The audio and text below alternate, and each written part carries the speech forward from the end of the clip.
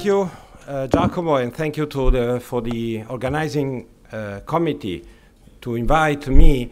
It's a great honor as a neurologist to be here to discuss with you the clinical counterpart of the transitional cell carcinoma that, as you can see, is a big part of our daily clinical practice, and it is something not sometimes easily manageable, as we will see.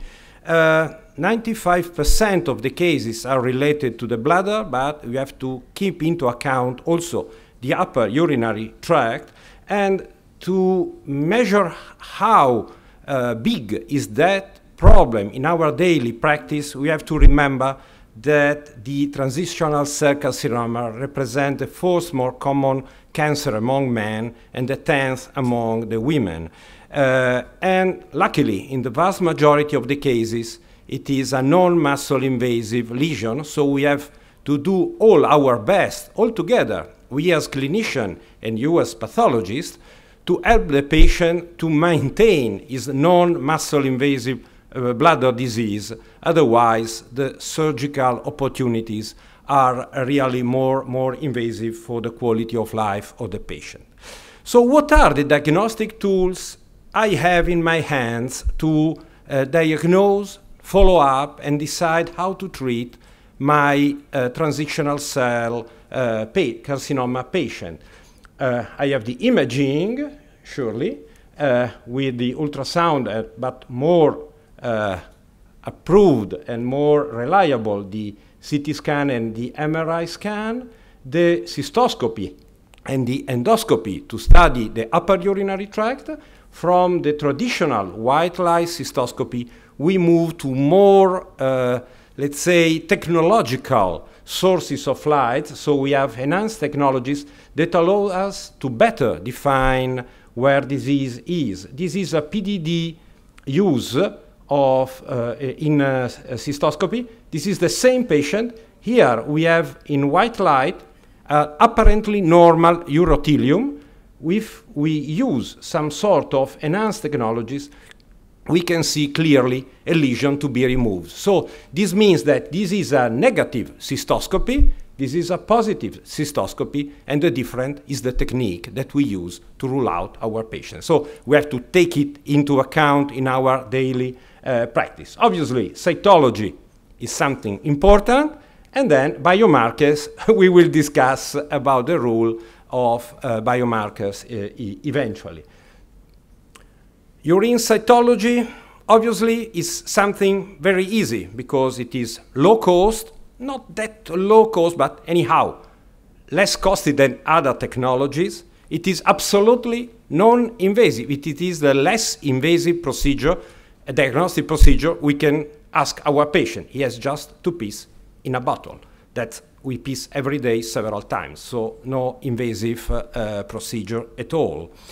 And it is employed worldwide, so we have a big casuistic to put together as we show me, because you know I have been really impressed by the data you are presenting me. I'm here basically more to learn than to give you some information. And the diagnosis can be urothelial cancer, so it may help in the diagnosis and in the follow-up of the patient, especially in the high-grade patient. So urine cytology is accepted in our guidelines. There's this interesting paper called Guideline of Guidelines that reviewed the role in our urological guidelines of the use of urine cytology for into the clinical practice to rule out urothelial cancer. And the common conclusion is that it is the most widely accepted urinary biomarker compared to other biomarkers. And in the American guidelines, there is no recommendation in the primary assessment. It is just advocated for the follow-up on intermediate and high-risk patient. While the EAU is more inclusive and says urinary cytology should be always used in adjunction to cystoscopy, starting from the primary assessment and in the follow-up of the patient. So across the ocean, there are completely two different ways of thinking. The less inclusive one was the NICE guideline, who says you can offer it if you want. So even in our guidelines, in our clinical practice, there are some debates, especially between Europe and America, about the use of routine cytology in the management of transitional cell carcinoma. But we have to consider, we are Europeans, so we basically trust better the European guidelines. If we use urine cytology together with cystoscopy, we are really able to increase the detection rate and the potential rule out of even small lesion or difficult to recognize lesion, such as the carcinoma in situ. That's a very potential life-threatening disease and very difficult to rule out by standard imaging and even sometimes with enhanced technology in cystoscopy or endourology, and where you, as pathologists, gave us a great help in detecting those kind of patients. We have to remember that sometimes those patients arrive for consultation, typically the females, just to have urge incontinence. So the patient arrives, she refers to the urologist that she's starting losing the urine because she has a tremendous urge incontinence. And so I use the urinary cytology in my daily clinical practice in such patients because a non-insignificant part of them reveal to have positive cytology, and we can diagnose carcinoma in situ just because of the urgency symptoms of the patient. And so in case of positive cytology, we have to know that there is a urothelial tumor anywhere in the urinary tract. We will have to find out it, and it can be quite difficult. But if it is negative, it does not exclude the presence of tumor, sometimes even high-grade tumors. So that's one of our problems. As you all know, because you are looking at the cells that we try to provide you, you know that there are some problems with interpretation, with low cellular yield, urinary tract infection, bladder stones, intravesical installation. So it means basically that we should have a real close collaboration between urologists and uropathologists or pathologists, cytologists, in order to give you all the information you need to work best, and as Professor Wild said, to reduce as much as possible the gray zone. That's the nightmare, as we will see, for us and for our patient. And so the Paris Congress tried to improve all the things, and what is really important for the clinicians is the atypical cells. And what can we done as urologists to help you? It has been already said, we have to inform our patient how to properly collect the samples. Is not as routinely used for urinalysis the first sample of the morning, because during the night the patient may have some cytolysis, especially if it is a male old patient with some prostatic problems that may have some post-voiding residual, so he will have always some urine, residual urine in his bladder, and so he may have some more cytolysis than expected, and it will be more difficult for you to rule out the case. And so we have to inform our patient. This is our guidelines that says that it's strong suggestion to give to the patient to collect not the first urine in the morning, and at least 25-30 cc's of urine in order to allow you better job. Even because sometimes up to 50% of the reports in the urinary cytology is atypical cells. And now what we have to do?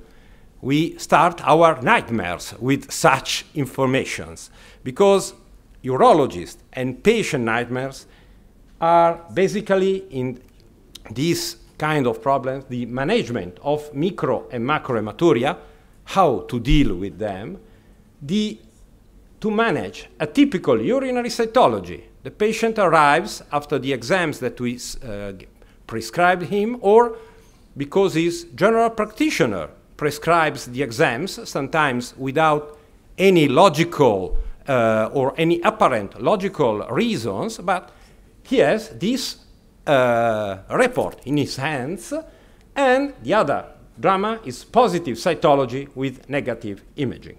Let's try to go a little deep further on these aspects, because, you know, always talking about the role of urinary cytology, obviously, it is a standard practice to use urinary cytology in the workout of hematuria, both micro or macro hematuria. And there are really differences in the various guidelines and in the various reports.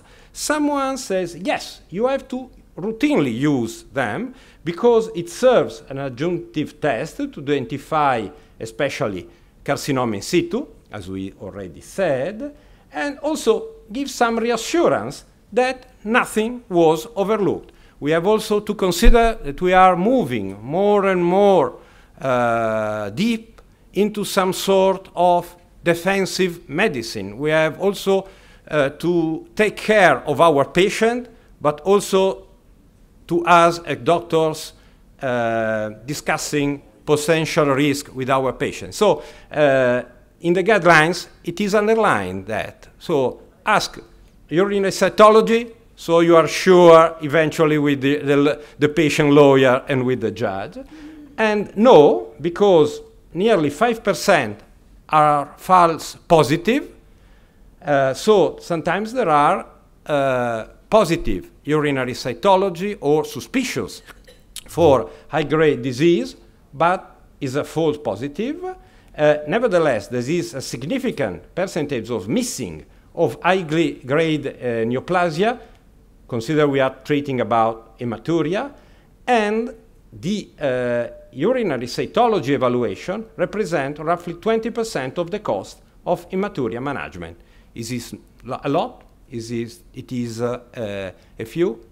It's difficult to underline, but we have to also take it into account in the cost-benefits ratio of the various exams that we ask our patient to be submitted. And so, in the BJU, it is reported that urine cytology is not recommended as part of standard hematuria evaluation. So you see, there are really something to discuss about. That's another big nightmare for me and for my patients, the management of atypical urinary cell. We know that there is the risk, that there is the risk of hidden or further development of transitional cell carcinoma in up to 50% of the patient. So we are saying the patient, maybe you don't have nothing right now, but you have 50% possibility to develop a transitional cell carcinoma in your life. Well, it's not that a good news to tell a patient, okay? And what it takes with him, this kind of statement, it takes the fact that such patient has to be submitted to a prolonged follow-up, up to 24 months, not only with cytology, but also with more invasive evaluation, such as cystoscopy, ureterorenoscopy, CT scan, and so, and so, and so. And so this answer, the answer of atypical cell carcinoma implies a really, let's say, anxiety in the future of the patient, but an increased cost for the society to keep studying this patient in order to understand if it is in the half that will develop something or if it is in the half that will never develop a transitional cell carcinoma. That's why I think it's fundamental that you try the way to reduce the gray zone as much as you can. And also, it is important who talk with the patient with a typical cell cytology. If it is a neurologist or a non-neurologist, because if the patient goes to urologist, typically he will receive a more structured consultation and a more programmed follow-up. If he goes to his general practitioner that wants to manage the patient, sometimes he didn't, and it is reported clearly in the literature, the patient will not receive the proper follow-up. That's another important thing. The last and terrible nightmares that we have is positive cytology with negative imaging. It happens, not that frequently, but you know, enough to create some problems. And if we look with the patient with normal cystoscopy and positive cytology, we see that the more frequent is the positive cytology during the follow-up, the risk to develop a significant disease is increased. And this is the summary, this is the algorithm, the rule of thumb that we as clinicians has to rule out. And it means that we have to keep going searching for the tumor. It's not enough to have a report of positive urinary cytology, study your patient with imaging, endoscopy, and whatever you want, and finish your discussion. Well, don't worry, it was a false positive because we saw nothing, even with the highest technologies that we have at our disposal. But we have to keep going even for up to, even up to 5 or 6 years. It means a lot of money that we have to spend with such patients. But that's the only way to eventually rule out something coming out.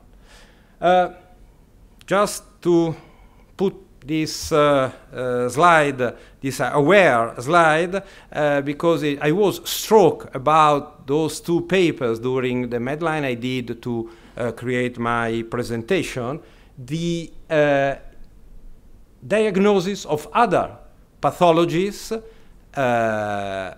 done by pathologists, obviously, during hematuria or bladder cancer routine, and there was a diagnosis of other kind of cancer. So just a report. So in conclusion, surely the Paris system, as you show me, improved the diagnostic power of urine cytology. I think that there is the need to keep going with a multimodality system and approach in the diagnosis and follow-up of transitional cell carcinoma. And you convinced me today even more that a close collaboration between you pathologist and me urologist is fundamental in order to improve the quality of the answer that we have to give to our patient to better treat them. Thank you for your attention.